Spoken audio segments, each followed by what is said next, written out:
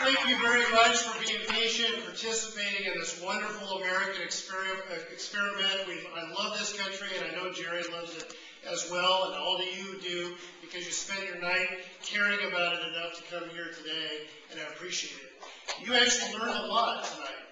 You actually learned a lot about two very, very different visions of America.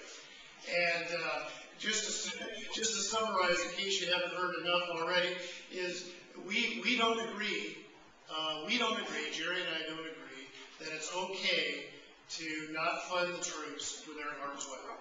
We don't agree. He was very clear, very candid, very thoughtful about his position. I don't agree with it. I think when young people are in battle, when they're in harm's way, you have to give them 110%. We also don't agree on taxes. I mean, could you have a clearer definition? I've never voted for a tax increase as an elected official, and I will not vote to raise your taxes as a congressman. This congressman has repeatedly looked for ways to raise your taxes, and it sounds like we need to send him the bill information, but he would raise your taxes across the board in a down economy, $400 billion a year. It is bad judgment. We disagree on drilling for new oil in America.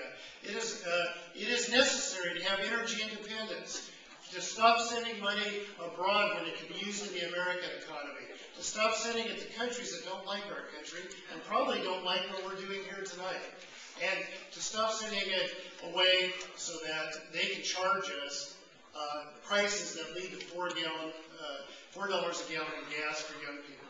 It's unconscionable. And finally, we agree, I'm surprised, but we agree on earmarks. We agree with the definition of what he did. I don't believe it's right to take campaign contributions from contributors and submit earmarks and take money out of the federal treasury and give them to private companies.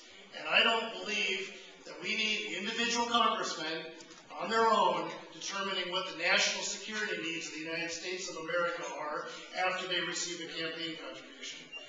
And finally, I want to tell you one quick story, and I know I'll get the hook here in a moment, about a woman I met walking this summer. I've actually walked a lot, and it's the benefit of being a challenger. Congressmen can't do it as much because they're busy in Washington. But I've lost 14 pounds doing it, and so it is really good.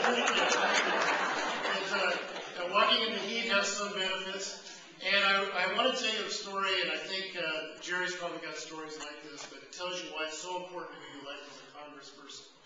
I walked to precinct in D-Pleasanton, Jerry's hometown, and I walked, it was late in the day, the sun was beating down, and I walked up to a door, and my precinct list said it was a 60-year-old woman that lived there. I walked up to her door, and she was washing dishes, and she found out I was running for Congress. She said, just a minute. She turned the water off, came back, and we had a half-hour conversation on her doorstep. She said, you know, I really never cared much about politics before. I really didn't care much about it. I didn't participate much. I voted sometimes, but I really didn't follow it. But she says, it's all I can think about. And her son is on his second tour of duty in Iraq. And she says, I think about it day in and day out. It's all on my mind. And she said to me that she has equal emotions. Half of her is incredibly proud of her son for doing this honorable thing of serving his country.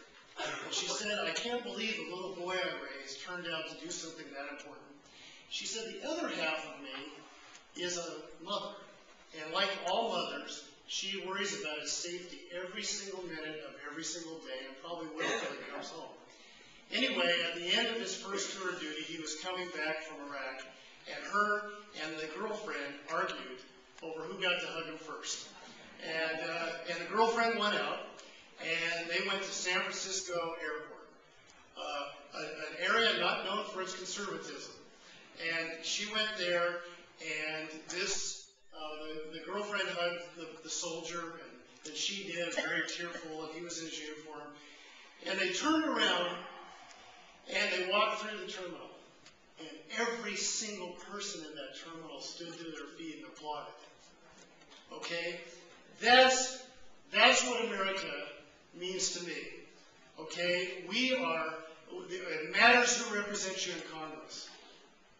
It matters what kind of judgments they make. It matters what their positions are on issues. And so, thank you very much for coming tonight and listening. Take your vote seriously, because every single vote does count. And thank you, Tracy Press, our good moderators, for asking tough questions tonight and working us over. And God bless this wonderful, freedom-loving country that we all live in. Thank you very much.